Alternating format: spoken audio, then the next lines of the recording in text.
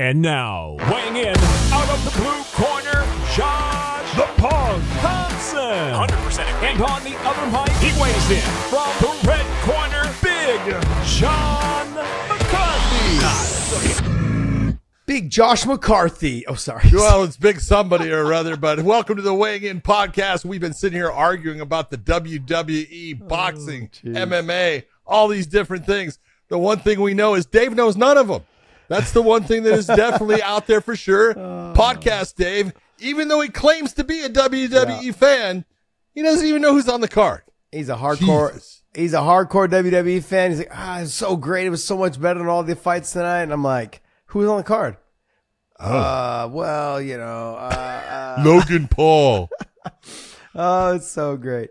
Oh man, so we got a lot to talk about. There's so much to talk about, you guys. Like, I'm like, we're not gonna even waste any time. John and I are actually filming this directly after the show, so you guys can get this first drop first thing in the morning, like we used to when I was living on the West Coast. Dave was living in the West Coast, and John was living on the East Coast. It's a little bit different. Yeah, this whole thing with the Central Time and the East Coast time, this is bullshit. I feel like these people have been getting screwed forever. What? Are West Coast people that big of a consumer that we should delay the rest of the world watch? Like, it hits like midnight, 1 o'clock. I'm like, man, screw this. I want you to think about this. I want you to think about this. It's simple economics. Okay? When you think about it, all right, let's take, a eastern state. Let's go with North Carolina. How many people live in North Carolina? Mm-hmm. I don't know. 1.8 million. How many people live in California? Oh shit! There's 18 million in fucking L.A.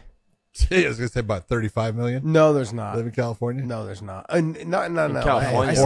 I said L.A. Yeah. I said L.A. is 13 million. I said in California 35 million, maybe 40 million. Probably close. Yeah, close. That right there tells you your economics that you were talking about. Nah, wow. This should like I was in Guangzhou in China, right? In southeastern China. And in Guangzhou, there's 25 million people just in that city. Yeah. Fucking look insane. At Tokyo. Look where you were just at. Yeah. What, it's like 27 million But people? It doesn't seem like it, though. In Guangzhou, it does. Like in Japan, in Tokyo, it didn't seem that busy. I mean, like, I know in some areas it was, but like where we were at, it wasn't super busy.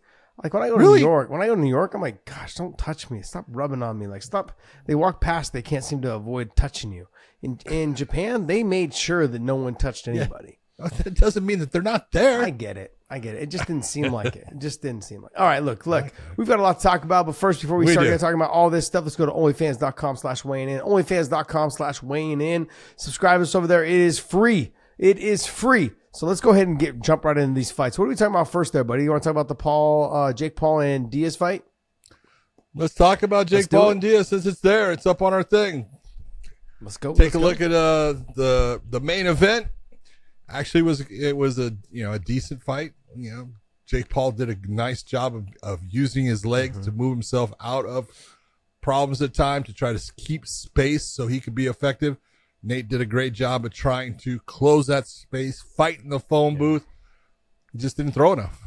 Yeah. I wasn't able to throw enough. A lot of it, like, he had moments, but you could look. Everyone knows Nate for his Nate. Nate's awesome. Everyone knows Nate for his cardio.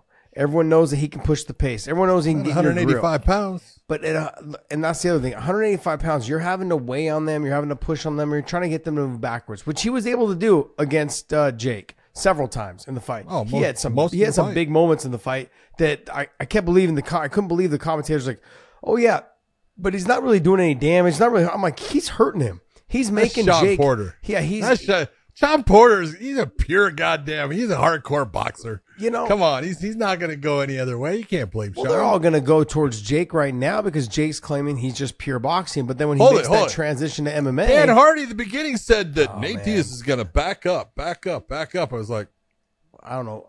There was a lot of where did Dan Hardy get that one? There was a lot of things. That Ariel and Dan Hardy were talking about. I was like, what are you talking about? It blew my mind, the two of them. And I like Dan a lot. I think Dan's breakdowns of his fights when he takes time to look over his breakdowns in MMA fights, I think he's fantastic. But some of the stuff, that they were saying about Nate, like in terms of just the way his game plan is, the way he fights. Like how come Nate's not utilizing his jab or this and that? I'm like, it just little things, and I'm like, well, Nate's got a good jab. Look, MMA is different. How come MMA fighters don't use? How come MMA guys don't go to the body? Well, let me explain it to you.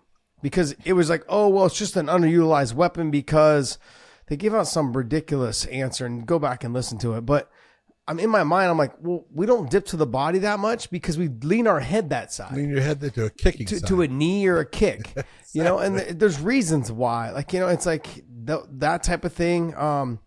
It's just kind of like those, how come they don't move their head as much? Well, because when I move my head offline too much, like boxers do, they dip their head down by people's waist. If I do that, you're getting clinched and you're getting kneed. There's reasons why I don't do that.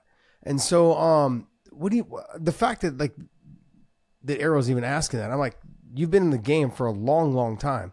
How do you not know this? Anyways, I don't want to be bagging on him too much because everyone thinks I just don't like him. And I do actually kind of like him. Yeah, what Nate needs to do, what Nate was doing was perfect. He was smuggling the punches. Look, the knockdown to me was more of an off balance knockdown. Nate's never got hurt. He got hurt a little bit though, John. But look, it rattled his cage. It did rattle him a little bit. But I'm saying like it literally was like a knockdown. He hit a knockdown off balance. It was more of an off balance knockdown. Because also too, when he hit, he went to post his hands, and it was the momentum that took him forward. It's no different than the momentum that took him forward that knocked him down. So when he went to kind of come up too fast, he ended up rocking forward, kind of like through the underparts of the rope. Nate in this stuff that they're, you know, in terms of like the boxing portion of it all. He fought a very good fight. The output should have been a little bit more, but look, when you're dealing with someone who's bigger, it's hard to have that amount of output. I'm not going to sit here and continue to like defend him. There was mistakes that he made in the fight, but I got to be honest. He is this. Let's go ahead, and we've continued to say this over and over and again, but I want to make it very clear. He is this smaller guy, the older guy. He is, it's all those, the slower guy. All of those things play a factor. How old is Jake? 25, 26 maybe? 24. 24-year-old Jake Paul. He's fast. He's bigger. Okay. He's stronger. And he's younger. All those things play a huge factor in the combat sport. Okay. Yeah. And look, the only thing that Nate had going on over him was the experience. Oh, 26. Sorry. 26. But look, he had the experience over Nate, or Nate had the experience over Jake, and that was it. That's all. And the experience wasn't in boxing. It was like, sure, he's trained with top level boxers, but let's not get ahead of ourselves. He didn't have as much experience in the actual ring in terms of boxing against other boxers. He's got boxing with guys that he's pro boxers, Andre Ward, other guys that they've sparred, and other guys they've worked with. I don't want to sound like I'm homering for Nate. I am a big fan. Everyone knows that. I'm a big Nate. Go ahead and say it. You are homering, and it's okay. I'm not trying to homer for him. I'm simply just stating the facts. And the facts, if that becomes being a homer, then I guess I'm a homer. Call it what it is. We continue to support what Jake is doing, and I think a lot of people are frustrated because it's like, look, you keep picking guys that are smaller, that are older, that are this, that are that. It gets to a point where, like, especially when you're listening to him talk, he's like, oh, well, you know, like, oh, I'm blessed to be here. You are blessed to be here. I think you've done a great job promoting yourself. I think you're a hell of a promoter. I think you coming into the tank. I think that was awesome. I think it was great. Whatever it was. I mean, like, it's a gimmick. It's all a gimmick. It's a YouTube thing, right? And I'm okay with it. Doesn't matter. It was a tank. It was a tank. Like, I'm not mad at that. I'm like, yo, this is pretty dope. But all of those things, right? But at the end of the day, you're not fighting people your age, your size, your not even like your talent. Your sport. Yeah, your sport. Exactly sport. And so that's, I think, where the frustration level has been, where there could be a lot more. But let me ask you this. Rate where you believe Jake Paul actually lies in the boxing world. He's not, like, he's a decent boxer. He's decent. He's got decent skills. I would never take that away from him. And I've had friends that I have friends that are world champions in boxing who have sparred with him and said, look, he's a decent boxer. Mm-hmm. He's not great, but he's a decent boxer. He can box. And he showed that, I thought, even in this fight with his footwork, as far as getting himself out of problems, moving himself around the ring the way he needed to gain space and everything. He's a decent boxer, but he's never like he can't fight against good boxers. Yeah, he's gonna lose. He lost to Tommy Fury, and I don't want to take anything away from Tommy Fury. I thought he fought really well. He showed that he can box, but he's not a great boxer. He's not his brother. His brother is a great boxer. Okay, Terrence Crawford is a great boxer. Yeah, Errol Spence is a great boxer. Jake Paul doesn't belong he doesn't even belong in that conversation. So I don't blame Jake Paul for trying to set up fights with people that he should beat based upon his boxing skills, what he's been doing, his athleticism, his age and everything. His job is to make money. Yeah, can't knock him for that. And he's doing it. I'm not knocking him for that. Okay, I can't. I know. To sit there and say, "Well, he needs to fight." I mean, he at his weight, he'd be fighting either cruiserweight or coming up on heavyweight. Okay, in boxing, really? Yeah. How do you think he would do against the top boxers? Come on, it's not going to be pretty. So I can't blame him as long as he can keep on selling these cards and getting paid and going on pay-per-view and people I don't blame him. No, I agree. Look, we're going through this right now too with Floyd Mayweather. He's making millions off of fighting guys at YouTube people. And I don't even know half of these YouTube people. I've never even heard of them. And I'm saying like it's just it is what it is. The only reason why I know Aaron Chalmers is he fought in Bellator for a little bit because we had fights in Newcastle where he was from, where he was on the Geordie Shore. Yeah, Geordie Shore, which is like the version of UK version of Jersey Shore. Jersey Shore. Yeah. And so that's one reason why I know him. He's a super nice guy, by the way. But not on the level of someone like a Floyd Mayweather. Oh my God. You know what I mean? So all of these guys, it really just comes down to I'm done with the gimmick fights. I was into the Nate one because I wanted to see Nate and see how he did. And I've never seen him box before outside of like being inside the cage with him, but that's about it. I've seen clips of him boxing and sparring with some people that I know. And that's about it though. But overall, Jake, just keep doing what you're doing, buddy. Like I gotta salute you. Okay. Yeah. You're making money. You're doing a good job. And, your skill level is not to be, I'm not trying to down talk it. It's not to be scoffed at. It's not to be scoffed at, man. You can box. I've seen some guys that have spent years trying to learn how to box and they still are not at his level. Years. Yeah. And I'm talking about these are athletes too. They just don't, they can't pick it up. They just can't get the fluid motion of it all. It's not for everyone. Yeah, it's not for everyone, man. And he obviously, look, and one of the biggest things when you're talking about, look, it's one thing to say that you're a YouTube guy, you can fight and this and that. It's another thing to get in there. 10 rounds. It's a long time. You don't realize how long it is. It feels like fucking forever. I know we fought 5-minute rounds, but man, 3-minute rounds, it does something to the people that you're sparring. They want to push the pace a little bit longer at 1.5 minutes, at 2 minutes. They want to go harder at those 2-minute marks. They know they have another 30 seconds before their round ends up and they get a little bit of a rest, a minute long rest. Yeah. All of those things are a huge factor. Your output's harder because the rounds are shorter but you get more rest. He's doing a great job. He's a fantastic athlete. He's a fantastic business person. He understands what he's doing. He's got a team around him, apparently, that's doing a pretty damn good job because, they're picking out the right people. They understand. Tommy Fury was not the right person. Tommy Fury was his size, was faster, hit harder, all of those things. And a bigger guy, or about the same size, basically the same size and his age. Yeah. So, younger. Yeah, there's a lot. Look, overall, though, my perception of the fight was we expected it to go the way that we expected it to go. Was Jake starting off hard and fast and furious, and the first 3 rounds, I expected damaging Nate a little bit. Yep, and I expected Nate to come along rounds 4, 5, 6, 7 and start taking over. He had those moments. I think he won round 4, I think is what it was. Then he lost round 5 and he got dropped, so that put him down to 5-1, whatever it was. And then so I had it basically 5-1 going in. Then the rest of the rounds were kind of like toss-up rounds. I had Nate winning, I think 2 more of those rounds. I didn't hear. I turned the TV off before the judge's decision because I know who won. But what were the final scores? Did you hear it? 97, 92, and 98, 91 on 2. Oh, wow. That far, huh? That big of a gap? Interesting. I believe. Interesting.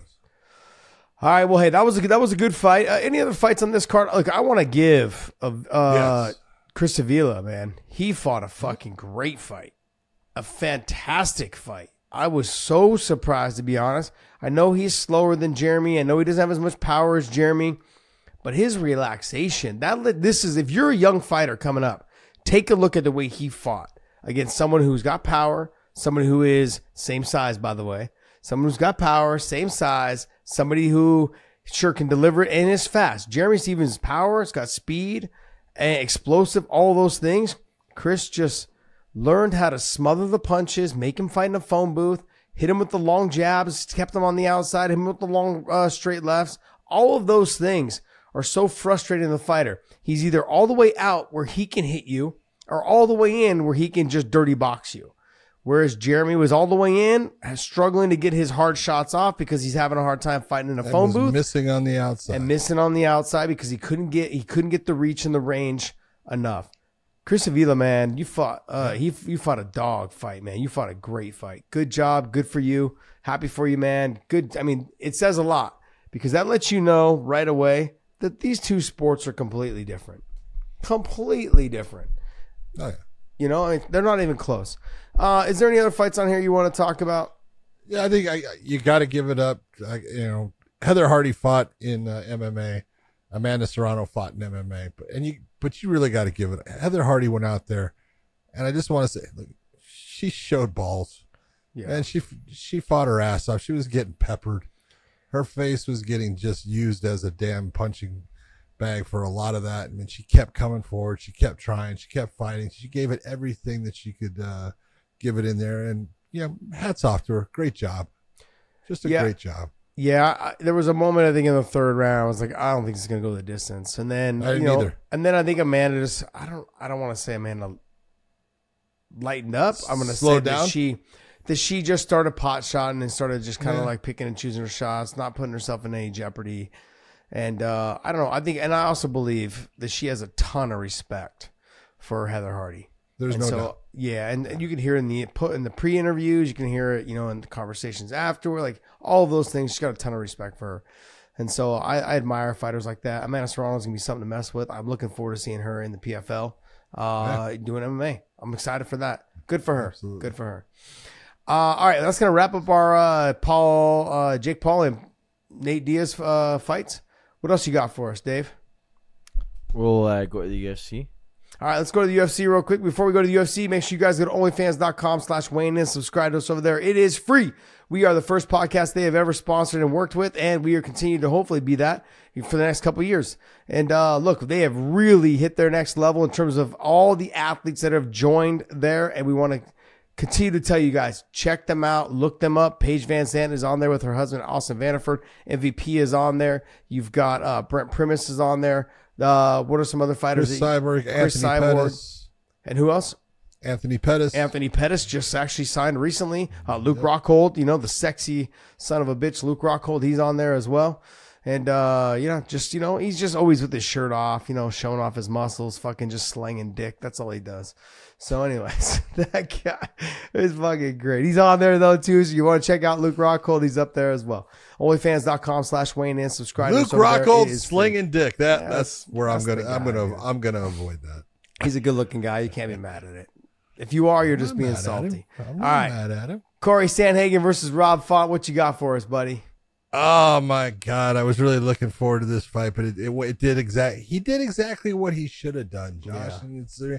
And he was Bisping was all up his ass. And it's like, why are you upset for someone fighting the actual fight that he should have fought against the opponent that he has? And he's winning every round and winning every second of every round just about. But I understand where, Mike wants more action. He wants more excitement and stuff, but it just wasn't meant to be with this fight. But I really give credit to Rob Font. I thought Rob Font did a fantastic job of defending himself on the ground. I thought his elevator sweep really, he was working it the whole time. He used, a butterfly guard. He used it well for the most part. I thought that Corey did a great job of crushing it down, keeping his weight over the top, making it very difficult for anyone to move him. I thought that Rob Font got out of a couple of submissions that were tight, didn't give in. He just he just wasn't meant to fight the type of fight that Yeah. Corey Sandhagen made him fight. Yeah, What are you going to do? I want to be honest, man. Rob Font was way better on the ground than I ever gave him credit for. Absolutely. I owe this guy a ton of respect, man. Like, I got to be 100% up front. Like, hey, bro, you outpunted the coverage. You were fucking way better on the ground than I ever thought you were. I mean, fantastic. I mean, I know it didn't go your way. I know you lost these rounds. But here's the thing. In the techniques he was using, and when I'm watching, I'm going, man, it's hard. You can't hit an elevator sleep on someone who's 5'11" and you're 5'8" or whatever it is. So like, long. You've got, like, look, I would try to hit certain sweeps on Rockhold because him and I were grappling partners for quite a few years, and then we would train together all the time. You just can't do it. Certain sweeps you just can't do against somebody with that type of length. And I'm not talking about his dick. I'm talking about his legs and his arms. Okay, I'm like, this. Well, you are I'm on the fire pole. tonight. Hey, You are on the pole. This is what happens, man, when I have to stay up until fucking this late. I'm me, I'm an early riser, bug. Drinks or no drinks, I'm an early riser. And man, this is crazy. So it's just funny because I was watching Rob try to hit these sweeps, trying to hit the elevator sweep, trying to come underneath and try to do the X guard kind of a little bit, try to get these positions. Those are positions that are super hard to get against someone who has length. They've got the long arms, they've got the long legs, they can hip down and base out on you. They got that kind of like 4 angles they can touch, four Well, as long as you got three points of contact, Yeah. you got balance, and that's exactly what Corey did the entire time. Pretty much, yeah. And then, and here, what happens is this. Everyone, like you're talking about with Bisping, getting upset, getting all mad about all this. But guess what? How many times have we seen two wrestlers end up canceling each other out, and they end up fucking just standing and banging? I don't hear anyone complaining about that. But guess what? You have two strikers, and they're like, you know what? Fuck it. Corey's like, I can take this guy down easily. Cool. We kept getting the takedowns. I can hold him down. Rob's like, okay, can't sure. I blame got him. taken down. I can grapple with you too. The two of them Rob was put in position to basically be on the bottom, but he did way better than I expected him to do on the bottom. And Corey did a great job of taking the easiest way and the least amount of chance. How much damage? Control. None. How much damage? 0. Okay. Well, Zero. And and see, this is what people want. They want the slobber knocker. They want that, crazy war. And yeah, I do too. But that's not the job of the fighter. The job of the fighter is to deliver punishment without being punished. That's exactly what Corey Sandhagen was doing. And Yeah. if you're successful with it, God bless you, man. I thought it was a nice win by Corey. I thought it was a very intelligent fight. It probably didn't live up to the excitement that some people were expecting, but that's just, that's the fight game sometimes. Exactly. Next fight. Yeah, now this one I'm going to talk to you about because, yes, sir, go ahead and say it. I was right. Tatiana Suarez is on fire. Were we both right? Yeah. Don't I get some but, love, but too? I was right first. Really? I was right first. You Really? still like Andrade, and I understand it, but I was right first. I like Andrade because the way she fights, she's fucking just aggressive and throws hands. She didn't fight aggressive and throw hands today, and she got She was choked in trouble. out. No, She was in trouble. Yeah, I mean, look, I just look at Tatiana Suarez along with Patchy Mix. The two of them right now, them being I consider them basically like a MMA power couple right now. Boy, the two of them are they making are. each other better. The two of them feed off of each other. I have never, and I've been around fighters that have had girlfriends that were other fighters, but I've never been around a female that came out and just said straight up what she said to me at the last fight, right after Patchy Mix knocked out Stotts. I saw her in the back. I'm like, hey, congratulations. She's like, you guys, she's like, everyone doubted him. Everyone did this. She's like, we all knew he was going to beat him. We all knew he was going to knock him out probably. We all figured he'd submit him easily. But if this fight stayed on the feet, there was a good chance of going to. She said it with such confidence in her man. I was like, all right, you guys are operating on a different level of confidence than a lot of other people. It's not just arrogance. It's confidence. It's like, no, we're good. We're getting better on the feet. And we saw a little bit of that tonight with the kicks in the hands. And she had a couple good straight jabs that were landing and snapping Andrade's head back. I mean, I thought she fought a great fight. Takedowns weren't as clean as she would have liked. But, man, once she got to the ankle pick, she shot it on the double, went switched to the single, then pulled into the ankle. She did everything right, man. Beautiful takedown. Great job. It was beautifully done. And then the way when she decided to go for the guillotine, And you saw, when she brought the leg up and over, and you saw her just working her hands slower and slower to get to that S grip to pull it in. And you look and you go, she knows. Yeah. She knows exactly where she's at, what she's got, and what she's going for. And she's got a confidence. Yeah. And this is now back at her normal weight that she was fighting at before, 115 pounds. Mm-hmm. She fought her last one up at 125. So now she's back at that 115. I want to see her against Wei Lee. Yeah. I want to see I that. think one more fight. Dave, can you pull up the rankings for that division for the strawweights? She doesn't need one more fight. I You know. are the one more fight man. I am the one more fight. She doesn't man. need it. She doesn't need it. Where are we at? Can we see? Can you blow that up a little bit? What? Why not? Why not her and Rose? Well, Rose is fighting coming up. Who's Rose She's got a fighting? fight coming up. Let's see. Rose is fighting. Where is Suarez? Mano. I didn't even see her in there. Rose is fighting Mano in Paris, I believe. Ah, okay. All right. Well, there you go. Yep. All right. Well, let me see who else is up there. I mean, there's no one else. Where's Tatiana? I don't even see her in there. There she is, number 10. Well, that just catapulted her up to number 5. I mean, the worst person they could probably have her fight is Amanda Lemos. She's fast. She's explosive. She's got good takedown defense. She's super quick. Sorry. I get. I'm sorry. Right now, saying. no. I get Amanda what you're Lemos, saying. good. She's gonna get beat. I'm not saying she's not going to get beat, John. I'm saying that the speed, the power, the hands, it's going to give her Tatiana a little bit of Those are all those things that can beat you. I understand. No, you're not giving me enough credit, John. You're not giving me enough credit. I know what. Look, if it was going to be Jan, I'd say, okay, look, all those things, the power, the speed, no, it's not going to work against her. Even Rose, I think Rose, she's not fast enough. All those things, the takedowns will come a little bit easier for Tatiana. With Lemos, she's really fast. She's good at circling off. She's got great footwork. I look at her and I'm like, oof, that's a tough fight. That's a tough fight. We're betting a steak dinner on that one. Wow, I didn't say I wasn't going with Tatiana. I'm always going with my. Okay, we'll go steak dinner as long as the bet is if it's a tough fight, I win. There you go. Makes it easy.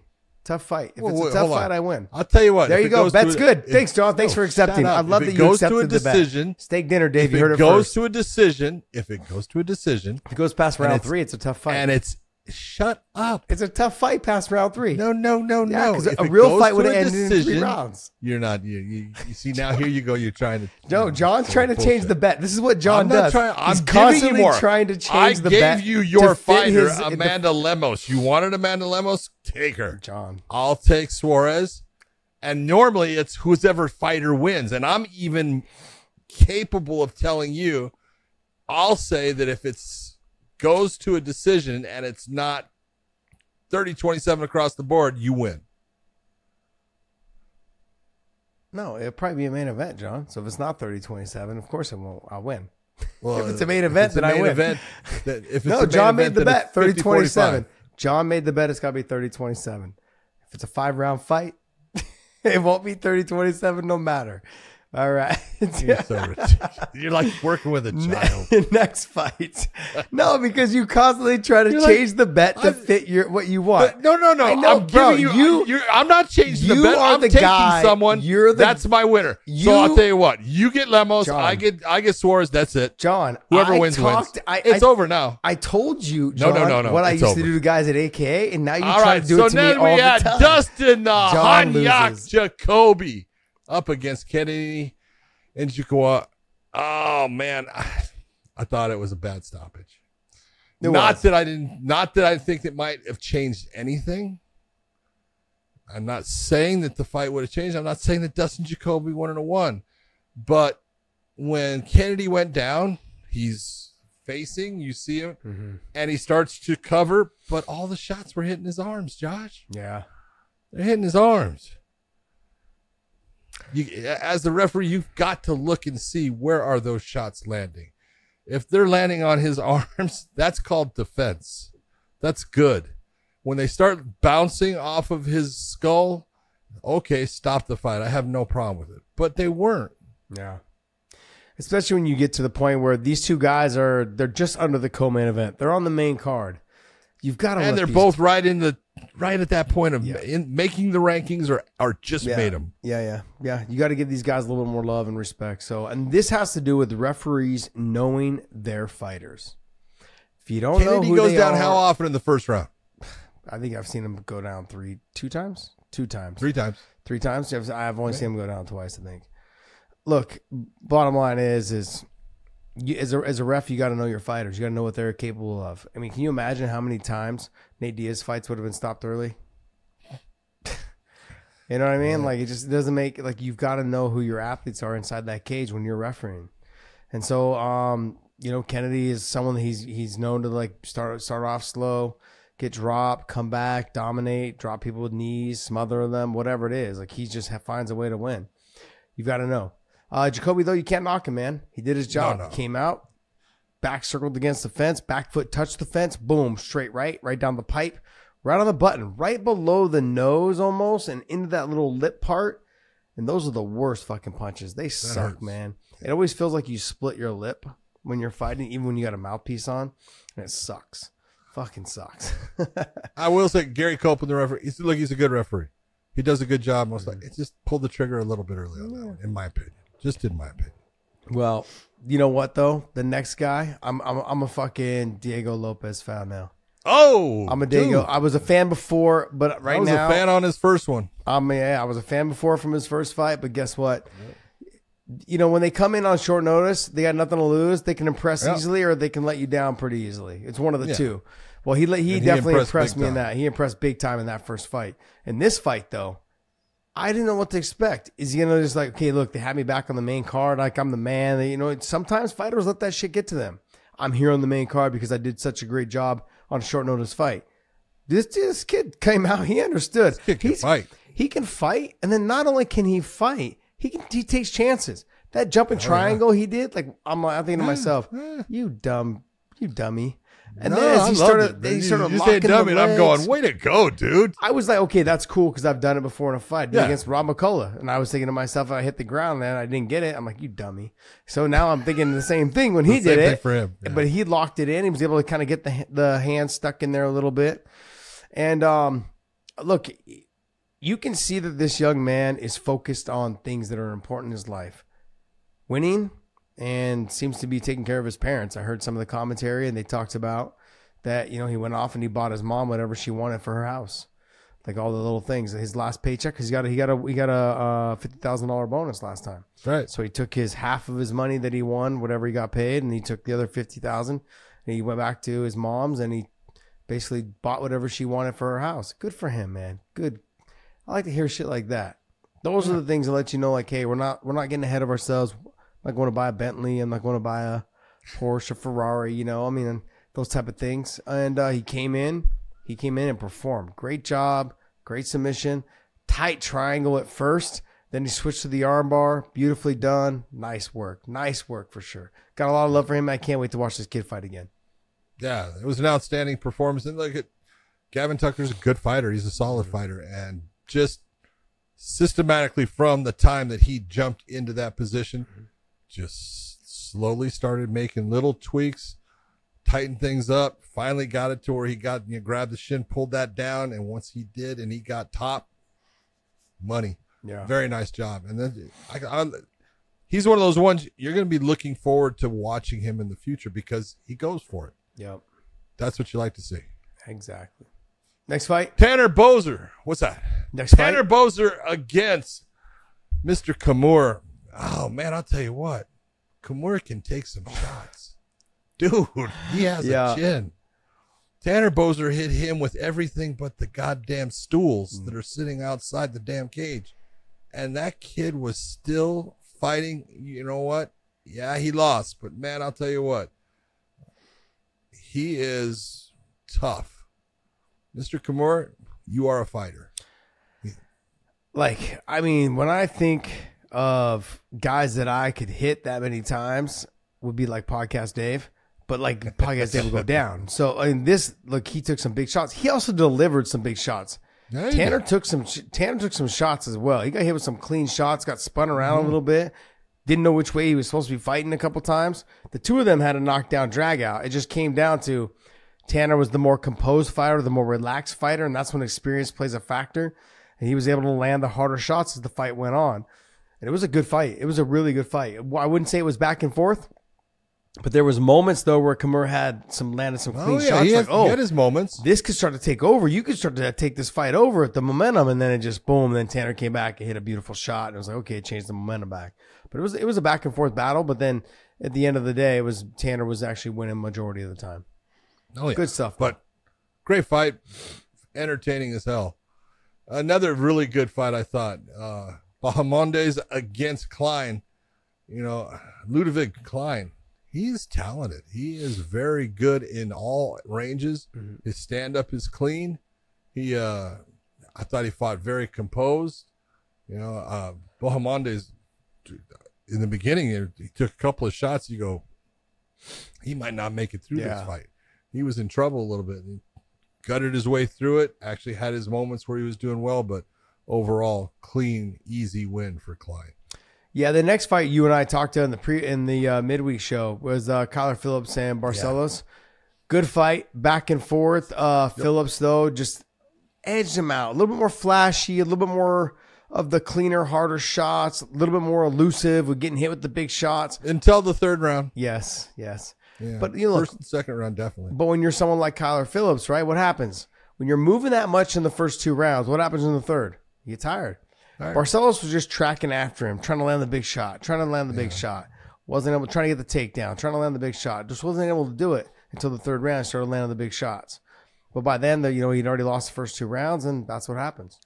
But overall, I thought that was a fantastic fight. Also, how fast Kyler Phillips is with his spinning kicks.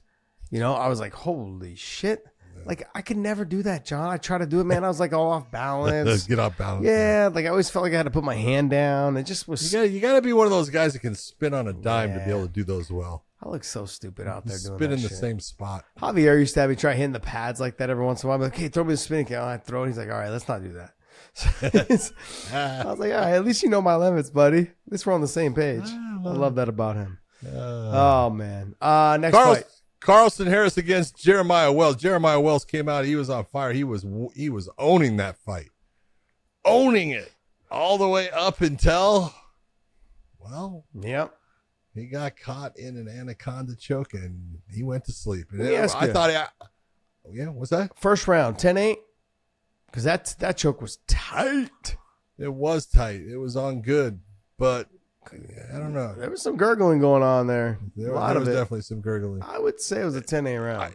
Let's be honest. Jeremiah Wells was going to win that fight until he went to sleep. Yeah. And it was, I actually thought the way he had his arm, I go, he might make it through this. And then I'm looking at him and you could see he just all of a sudden watched his body go, whoop. And I went, he's asleep. That's great win for Harris. He really, he gutted through a lot of hard situations in that fight. Yeah. And, when he had his opportunity, he made it count. So nice win.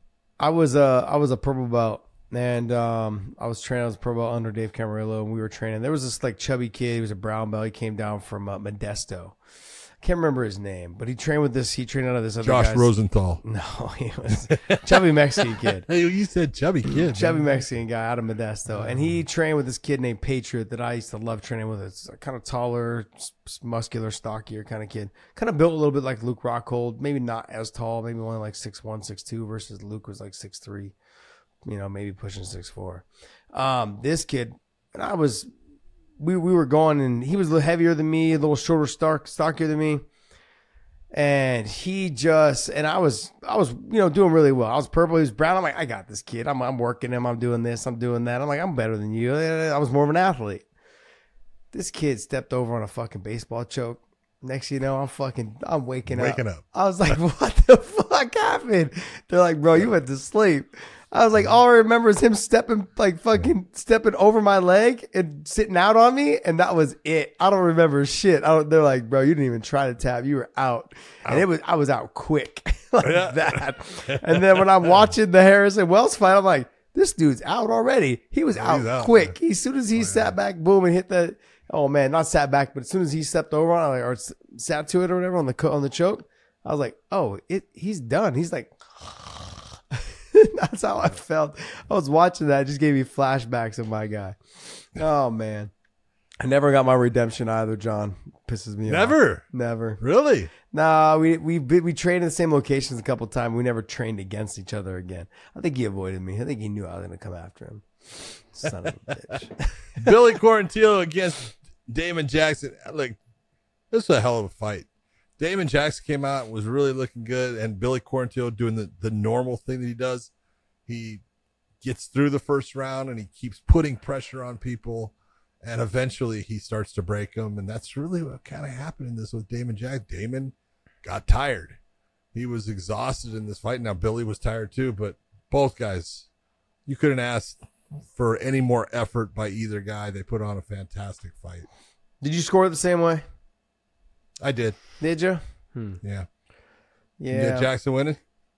It was close. Like I said, I kind of had Jackson winning. I felt like he landed the harder, cleaner shots, even though he looked exhausted. This gives me back to the Trevor Prangley situation when he fucking fought Jeremy Horn. When you look tired and it just seems like you're laboring, you're like hunched over and your shots are sometimes winging and not landing and all these other things. That goes through the judge's mind. I mean, believe it or not, I believe it does. You say it doesn't, which I think you're a liar. But it does. It just does. But if I'm a judge, I'm like, man, this guy looks like shit. Oh, shit, he landed a good shot. Oh, but he only landed one or two. Okay, and the other guy hits him with some small shots, but the guy landed the hard shots. I thought Jackson landed the harder, cleaner shots, but I'm not mad. I mean, I get it. I understand. Like I said, the fight could have went either way, but I had Damon winning, but I'm not mad about it. Anything else on here you want to talk about? Billy. I thought that the Cody Durden versus Jake Hadley had a couple of moments in there. Mm-hmm. Great submission attempt, and I got to give it up for Cody Durden. He gutted out a nasty armbar. Yeah. And he was in trouble with that, belly down, and Jake Hadley, had his moments in there, but overall Cody Durden really fought a great fight. This is when you talk, like, and I know you're more vocal about it than I am because I like Bisping and I like my boy DC. But when it comes to talking jiu-jitsu, but then they had Dom tonight, and even Dom, I was like, bro, you guys got to say exactly how you guys finished this thing. And so when it came down to it, if you guys go back and watch the Hadley and the Durden fight, he has the belly down on the it's like a triangle belly down pretty much, I think, on this. What you've got to do though is you've got to pull whatever hip is facing towards the sky, pull the arm up the side of your body. You cannot hip down anymore because the damn the floor is in the way. And you can't arch your back anymore because the floor stops you. But then the more you arch your back, it doesn't go anywhere because the floor is stopping you. So you turn sideways a little bit and you take that arm up your body, like towards the sky, and push that arm bar. Yeah, push that arm bar, the elbow against your inner thigh. It's like between your nuts and your inner thigh, right in that little crevice. It's like thinking about when you're doing a leg lock and you're sitting back with an ankle lock, and you see these guys sitting back, and I can't go any back farther. Turn to the side, and you have all that room. Well, what I don't move. Exactly. Not only that, but then look, it's no different than the way you do the normal arm in, like a triangle arm bar. You do a triangle arm bar, you don't pull the arm across like into your belly button. You pull it to the outside of your hip, just like you saw Diego do. Exactly. I'm just like, and when it was painful for me, I was like trying to listen to them, like, hey, why don't you guys explain like what's going on? Because how can he make this tighter? How can he do this? And it wasn't getting done. But overall, I thought Hadley tough fight. It was a fun fight. I don't know if I would have given it 30-27. They had a 30-27 for Durden. I would have had they did. I had 29-28. I had 29-28. Okay, thank you. This Sean Woodson kid, man, he's just long, lanky, tough to deal with, pain in the ass. If I had to fight him at that weight class, I'd be like, yeah, man, screw this shit. This guy's too damn tall, long. I sparred with a guy that was, how tall is he? 6'3"? How tall is Sean Woodson? I think he's 6'2". I sparred with a guy who was 6'3", 6'4", 145. 6'2". Jesus, man. So, yeah, same shit. The only way you guys can get these guys down, you can't double leg them and lift them because their toes can still get on the ground. You got to go to a deep ass So what I talk about is like you get your head on the outside and you rotate deep. You go deep ass on the backside. So I go with my forearm goes deep, almost like I'm reaching around. I'm doing like a little reach around, trying to fucking grab his balls. But instead, I'm going to his belly button. I got to be honest, man. You got to tell him. So my hand goes through. So what you're saying is you got to tickle the balls. Yeah, you got to tickle the balls. But instead, try to pretend like you're actually tickling the balls, but you're reaching up through the vagina all the way into the belly button. Okay, and then you get to the belly button. Okay, and then that's when you can lift a little bit with your legs and then dump them forward with your head because your head's on the outside. I just see a lot of people struggling to get these takedowns on these tall guys. When I was watching DC try to get the takedown against John Jones, realistically, the only time he ever got close on the takedown was when he did the same exact takedown. And not just that, like I said, years of sparring with this kid named Reese. He was from the UK. He's fucking like 6'3", 6'4", 145. I fucking hated it because he was so fast, so athletic. I was just like, gosh, get away from it. True story. Javier put him in one time, Reese, against Cain Velasquez in the 5th round. And Cain was exhausted because it was like kind of the beginning of camp, and Cain and Javier just wanted Cain to move his head, use his head work. All he wanted to do is because he was sparring. I think he was going to fight Junior for the 2nd time or the 3rd time. And he goes, I just want you to move your head. Don't get hit. Move your head. Keep your hands up. Move your head. And Reese was just peppering him. And finally, Cain got so mad, he fucking ran across the ring, just grabbed him, threw him down, and just started stomping on him with his foot between the ropes, trying to hit him, just fucking so pissed. Poor Reese. I felt so bad for Reese, man. Reese was so good. So good. And then we got him a job at a nightclub, and he got a girlfriend, and next thing you know, we never saw him again. That was it. That was the end of Reese. That was the end of Reese. He was so fucking what happens. talented. This is what women do. That's why you don't get end one. your careers. Yeah. Sons of bitches. All right. All right, that's going to wrap up the the UFC talk. That's going to wrap up the UFC talk. Let's move right along. What are we talking about now, Dave? What do we got? You guys want one or PFL? Let's talk about PFL. I'm going to be honest, guys. I watched the Marcus Almeida, which is Buchecha, and I watched Musumeci, and I watched that was it. I'll tell you what. We got the Marcus Almeida Buchecha fight against Rug. Lot of things going on it, but man, those guys they fought their asses off. They were both swinging at a certain point. Buchecha was looking like a brawler. Dang. He was swinging, going after him, and just didn't get him down in time to do anything with it. He's an athlete, man. The kid's an athlete. I'll tell you what. The kid's good. He's got balls, and I love the fact that he's an actual, true, real, like top world class MMA, or not MMA, but a grappler, BJJ guy, trying to become an MMA guy. Look, there's only been a handful of guys that have done it and had success. There was a guy named Andre Galvao. Everyone knows who he is, of course, but he fought MMA for a while. He had some he wasn't success. Successful. He had some success. He wasn't bad. Then he fought another one of my buddies, Luke Stevenson, and he was a fantastic jiu-jitsu guy. He's a tattoo artist now in San Francisco, but he was a fantastic jiu-jitsu guy. Fucking awesome. I mean, outside of that, give me other guys that have been world class. You got Adolfo Vieira. You've got Damian Maia. You've got Jacare. Yeah, Jacare was. You've got Nino Shrembry. Who were some other guys that were back in the day were considered like to be world class? I know everyone's gonna be like, you guys, you fucking idiots, you forgot this person. Well, hold on. There was a lot of world class. Let's be honest. Okay, Marcelo Garcia. Yeah, but never fought MMA. Yes, he did. Not like not a UFC or Strike Force. He fought in Japan and he lost. Yeah, where'd you in Pride? No, it wasn't Pride. There you go. It wasn't good enough. Jeez. Sorry, man. Pull it, Dave. Pull up Marcelo Garcia. I gotta remember where he fought because he did fight and he lost. And because MMA is different than grappling. I get it. And that's we saw tonight. Boxing is different than MMA. Okay, look there you go. 0-1, and where did he fight? It was K1 Heroes. Okay, I'll give him some love. Yeah. I'll give him some love. Okay, there you go. Doctor Stoppage, though. Not a real TKO. Doctor Stoppage. Trust me, it was bad. Was it bad? It was bad. That sucks. He was getting pounded. I like Marcelo, man. He's a dog. The X guard didn't work quite the same. Yeah, but man, he is fucking really good. Dude, in grappling, he was a magician. One of my longtime good buddies named Paul Schreiner, he trained with me, got me ready for a lot of my fights. Really good jiu-jitsu guy. Kind of like a nerdy guy. I had the dark glasses before the dark glasses were cool. He'd come stumbling in, and just train, a little bit bigger than me, but he was like, he just fucked me up. He would John, he would destroy me. And I was like, every day I'd leave the gym going, damn, if this guy's as good as him, I'm fucked. I used him a lot for my first fight in the UFC, Gerald Streebet. And I use him a lot too for Hermes Franca because those were my first 2 fights, and they were all top level jiu-jitsu guys apparently, and I wasn't quite that level just yet. I was like a purple belt, and man, he would come in and just wreck shop on me. Just remember, there was a kid named Cameron too out of Half Gracie's. I can't remember Cameron's last name, so it was Cameron, Dave Camarillo, Paul Schreiner. Fuck, we had some really good guys that used to come in and train. Man, they were so good. I was like, damn. These guys, man. If these guys I'm fighting, because I never really understood the level of jiu-jitsu because the only guy I'd ever really trained with was BJ. I was like, okay, this guy's the best.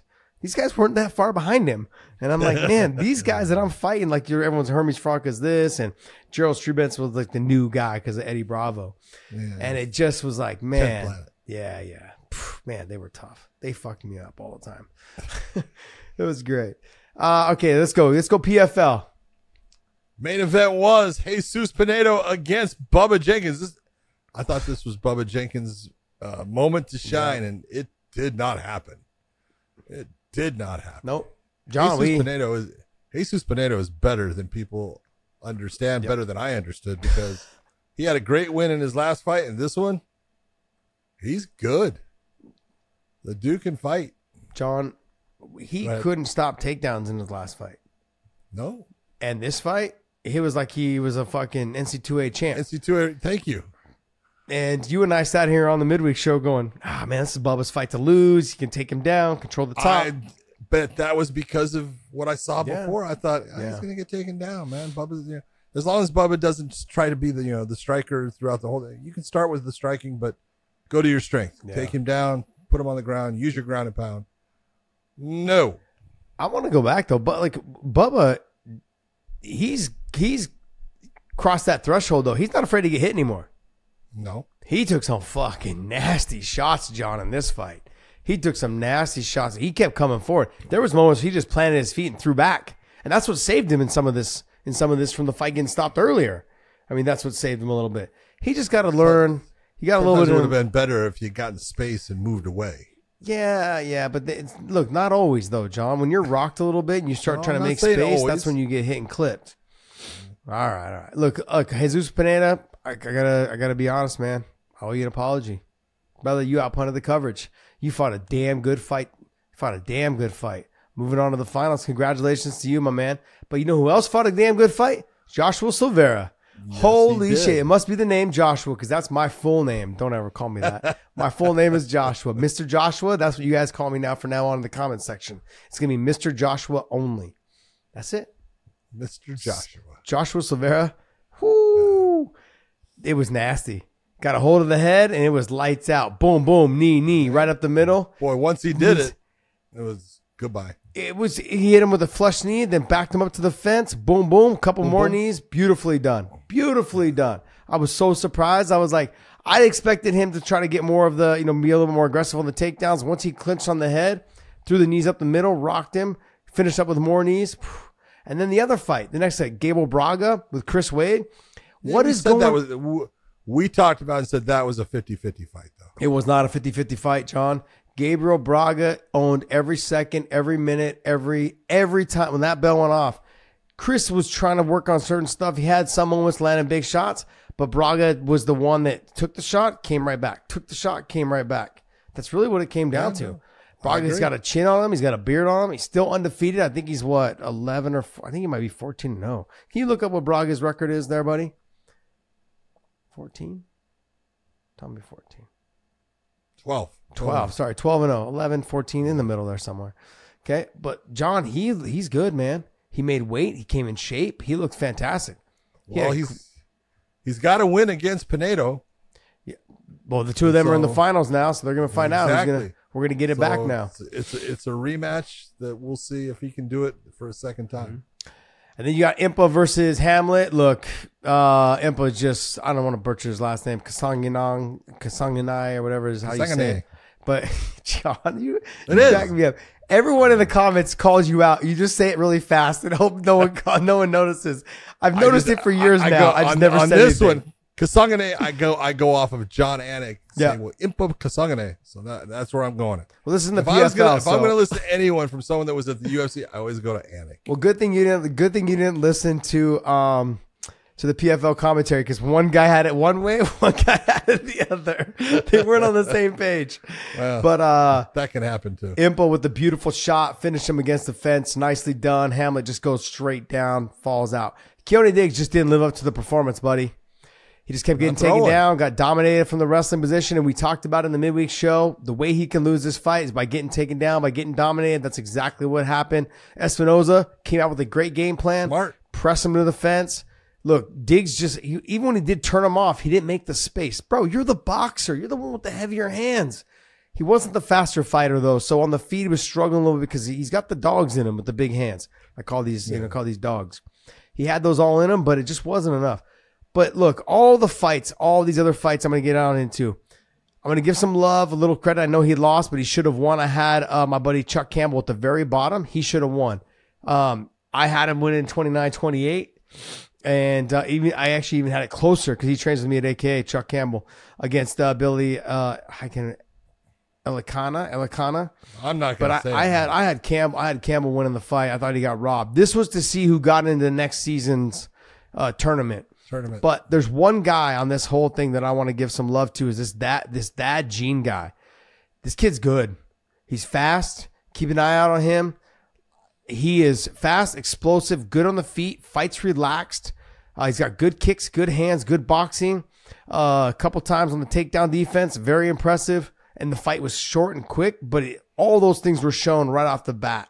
And Omar was very explosive, just the timing, the speed. Keep an eye on this kid, man. Thad Gene, he was good. He was really good. Fantastic. Yanez, she had some good moments. She made a mistake. She got the takedown. She made a mistake, got pushed backwards. Look, if they open their guard and you back out, or you get like you're starting to pretend like you're not pretend, but you start to feel like you're getting swept, don't stay on your knees. Get all the way up to your feet, back out completely. She kind of rocked back to her heels a little bit, and then she kind of tried to come forward onto her knees again instead of just standing up and backing away.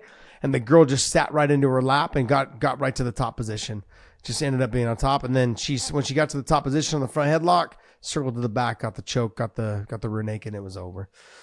But that was pretty much wrapping up the whole PFL there as well. But Dave, you got some news for us, right? You got any news for us? I got a couple of stories I want to get your thoughts on. First one is Usman saying that he would love to fight Wonderboy, saying that that's one of the guys that he never got to fight. It was kind of the top of the heap when he was kind of there as champion, and that's somebody he would like to fight now. Wonderboy comes out and says, "Yeah, let's do it." What do you think about that? Well, I think it's a little weird because Wonderboy came out earlier and said, "Look, I'm tired of fighting all these wrestlers." That's exactly where I was going to go, but John, I mean, you would agree, right? Like, if I'm at this stage of my career, I'm 40 years old. Look, Usman's my step. If I'm trying to get to the title, you have to take that fight. Who do you have there? You have Usman, you've got Colby, and you've got I agree with you. They're all wrestlers. Everything is a matter of, if you're Stephen Thompson, what do you want? What do you want? Do you want a shot at the title? Because if you want a shot at the title, take the fight against Kamaru and beat him. Because now you're putting yourself in that position. If you don't really care about the shot at the title, then I wouldn't take the fight with Kamaru if you don't want to fight wrestlers. Yeah. Because, look, I'm going to be honest, and there's no shade towards Kamaru. I mean, he has already kind of made a lot of money. I don't know where his mental is, I mean, like, you could tell, like, some of the relief is like, look, I'm not the champ right now. I'm going to have fun. I've made good money. I'm good. I'm making good money now still as I speak. The Stephen Thompson fight does make sense for him if he wants to try to get back into that title shot. But the guys that are ahead of Stephen Thompson, none of those guys Stephen should want to fight except for Kamaru. Kamaru's getting older. He's been the champion for a while. He's had some knee problems. Like, there's moments there where you could potentially catch him. It's going to be a hard fight. It's going to be a hard fight no matter what, no matter who you fight. But you've got guys, you've got the bully. He's going to come out. He's going to try to just take you down, grind on you. His stand-up's gotten a long ways, but he will do what he does. He will press the pace, get in your face, and he will take you down. And then you've got Colby, who's already matched up right now. And who else is there in that top? There's one other person. Who is it? There's one other person that skyrocketed into that thing. You've got Bilal. Oh, no, then Burns is out right now. His shoulder's coming around. Chimaev's out too. He's fighting at 85 now. Chimaev's 185. Yeah, so Shavkat is probably not a guy you want to fight either right now. Well, I would actually save the Shavkat to match him up with Kelvin again. Well, Shavkat's calling out Usman. He's like, hey, man, where you at? Which is crazy because they train together at Killcliff. I see that. Wow. No, I get it. I get it. They kind of do and they kind of don't. But, you know, so I don't know. It is what it is. It is what it is. But I actually think if I'm going to pick anybody, if you want to get to the title, Kamaru Usman and Stephen Thompson, if I'm the UFC, I'm like, look, Kamaru potentially going to be able to take him down and grind him out like he does, you know, he can do. He's very capable of doing. He's done to so many people. But on the feet, Stephen could catch him. And we got a little bit of a Wonderboy story. We got a little something going on, something to build up. So, you know, but then that or sign MVP and put MVP in Wonderboy. They might be holding out on that. Just to be honest, I mean, look, we know if MVP is sitting front row next to Dana White and everybody else at these fights, at pay-per-view events, they've already got something pretty much kind of locked in. They've at least got a deal in front of him, and he's kind of already likes the deal. Good for him. I mean, look, good for him. Good for him. Next, what else you got for us, Dave? All right, the last thing I have for you guys is Nunes saying the part of the retirement was to do with like nerve damage she was having. She was saying that I cannot kick as much anymore. My legs have nerve damage from over the years. Oh, there's something playing. From over the years, so things are starting to get harder for me. Oh god, this thing is like playing audio right now. My shoulders need rest, my knees, even my teeth need work after getting hit in the mouth so many times. I don't see myself back in a cage anytime soon. I am looking forward to a break. My body needs this. What did we just talk about the other day, John? People actually got into the comment section saying, "Man, I'm surprised Josh was so upfront about his experiences after fighting." What am I to hold? I got to let you guys know. I got to let all the fans know. I got to let the fighters know. I got to let everyone know. Don't think that because, I made all this money. Like, all this money that John Jones has made, all this money that DC's made, all this money that all these fighters have made. Look at how much money NFL players, basketball players, and look how many times they're broke. Have you guys not seen the 30 for 30 broke? What is it called? It's called Broke, right? I want to think it is. Yeah. Go watch that. It's a 30 for 30. It's sad. It's sad. You got guys like Andre Rison who made, over $100 million, broke, dead broke. You got all these other football players, basketball players, athletes, Olympic athletes, all thinking people it's going to last forever. It doesn't. It doesn't last forever. I mean, I'm going to be honest, man. Like, there's a lot of times where I can't stop thinking about what's coming next. John knows, and people. I know people are like, I constantly think about it because even though I still feel young. I know I'm not young, but I still have 40 more years. Hopefully, God willing, I have 40 more years of my life. See, I don't have to worry about that. Yeah, but John, you've got to be thinking you've got at least another 20 to 25, maybe. No. Yeah, I'm realistic. I've got some love for you, man. I appreciate that. Yeah, I'm just saying, like, the reality is that what she's going through right now, and she's not even 40 years old yet. And as she stops training, and like I said the other day, this is what, and you and I have talked about this with you, and I talk about it with a lot of fighters. And what people don't understand is when you use your body to make income through sport, okay, there's all kinds of ways, and you can do that through all these different varieties of sports. But when it's a combat sport or a contact sport, you take abuse that you eventually live with your entire life. Yeah. You know, and so you take a look, you know, Josh, I've had 5 knee surgeries, 3 ACLs. I've had 3 neck surgeries, and I didn't fight. Okay. All I did was train. Okay. You know, when you look at it and be honest about it, and I've had, you know, so many different surgeries and stuff, and every day I fucking hurt. I'm not going to sit here and lie. I get headaches all the time. That is just part of life, and you get used to it to a point because it becomes the norm, but it's not, you know, everyone thinks it's so easy. You know, when she's sitting there saying, you know, I got to get my teeth fixed because I can't bite down the right way. You've been there. How many times have you been there? I've been there. Yeah.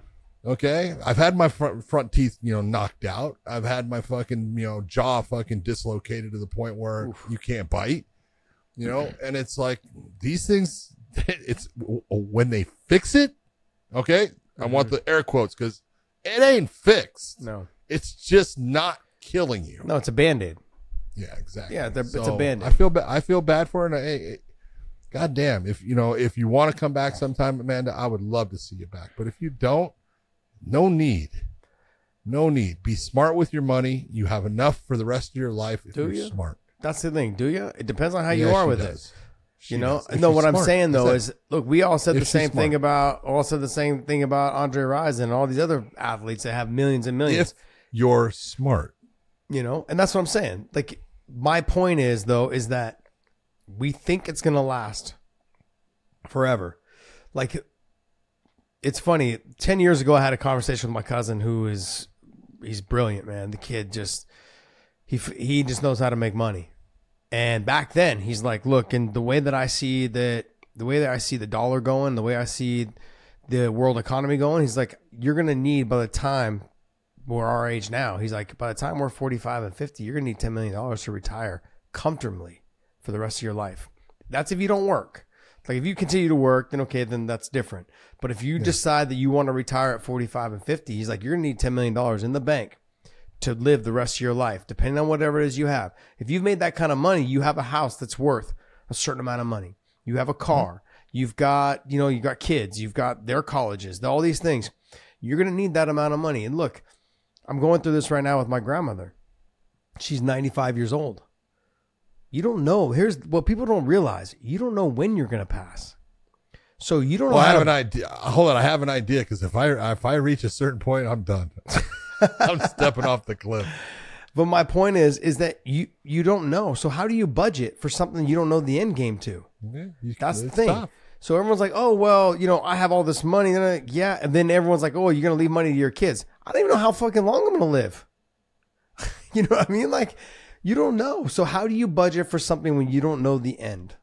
That's the hardest part. So for these athletes and these fighters, sure, we may all go a little earlier because we pushed our body to the limit. We built our heart. Our heart's a muscle. We built it up like a big muscle. Now we tend to later on in life have heart failure because we pushed our body so hard. We built the muscles built so much. Now your muscle needs a lot more. It needs to pump more blood. Just can't do it anymore, and just it can't supply your whole body. So you're going through these. I constantly think about shit like this. I always think about all this stuff. Okay, how much money, how much life, how much do I need for this, and this? I'm on it, man. Nonstop. I started thinking about this shit when I was 32, 33 years old, going, not even that, maybe younger, 28, 29. I just never stop. I never stop thinking about it. How can I make more money? How can I do this? It's nonstop. And I've told myself, and you're probably the same way, because you'll be working on your fucking farm until you die. But I'm like, I'm not gonna stop. I'm not gonna stop working, no matter what it is. Even if I got to get a job, even if I got to go back to doing construction and roofing, I don't give a shit. Okay. I'm going to do something from the rest of I'm not going to just sit around the house and fucking let myself wither away. I've seen too many of my family members. They just decided, I'm going to retire. And then they go play golf in the morning and they're done for the rest of the day. And they just aged. They just aged. It happened so fast. They got brittle. There's no muscle on them anymore. And just, I don't want that for myself. I'm already kind of like lost a lot of muscle because I don't train as much anymore. But once this move's done, man, once I'm fully unpacked, my fat ass is getting back in the gym. Let's go. It's gonna be Big Josh Thompson again, baby. Big Josh JT. Thompson. All right, guys, we're gonna wrap this up. Go to WayneInMerch.com, WayneInMerch.com. Pick up some of our apparel over there. And like I keep saying, Dave's gonna put up some new designs. He's gonna contact our distributor and all that stuff. But Dave's been slacking on his job. So we'll try to get Dave to light a fire under his ass, and we'll get that going. And I want to thank you guys so much for supporting us. Continue to support us. Go to onlyfans.com/weighing in. Support us over there. Subscribe. It is free. Thank you guys so much. And John, take us away. I want to apologize to Dave for being a slacker. And Thank I you. apologize, Dave, that we said you were a slacker over the Accepted. air. Accepted. And you're not a slacker, Dave. We love you. Apology So, accepted. for everybody out there, thanks for tuning in. We will see you.